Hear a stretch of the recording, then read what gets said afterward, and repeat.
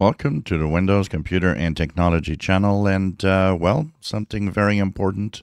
If you're a owner of a Brother printer, either a Brother, Konica, Minolta, Fujifilm, Toshiba, and Ricoh, there's a huge security flaw in the firmware of these devices.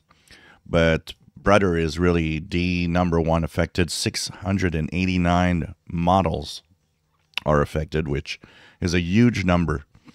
So if you are using one of those printers, it's extremely important to do two things.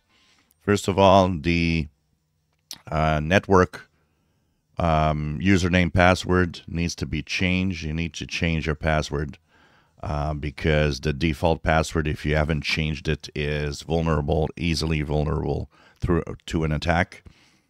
The other thing is it actually needs to have its firmware updated. So in the software you have with your Brother printer, somewhere in there, there's a firmware update process.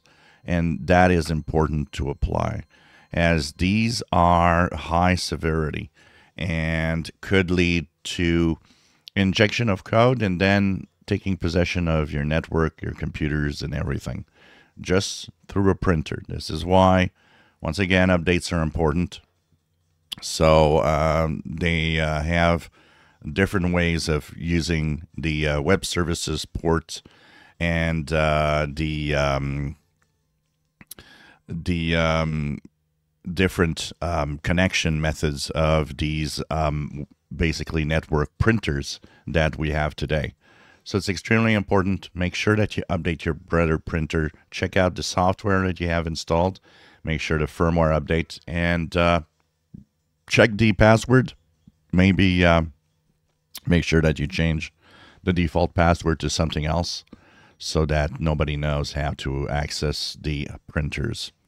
So 689 Brother printers are affected, but 53 models from Fujifilm, Toshiba, Konica, Minolta also have a security flaw.